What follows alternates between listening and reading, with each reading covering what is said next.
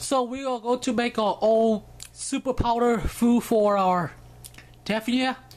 So this is pretty much the stuff you need.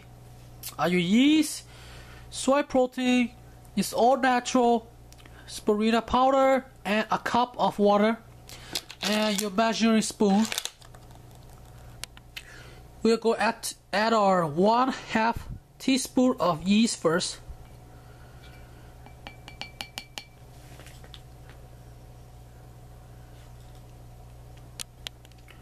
One-fourth teaspoon of spirulina powder.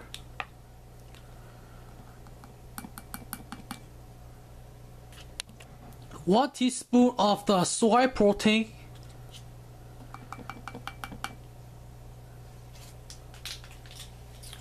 And from there we just cap it up and shake it really well. There we have it. Looks pretty good. Very, very dark green. You see, it's pretty dark. And from there, just feed to your Daphnia.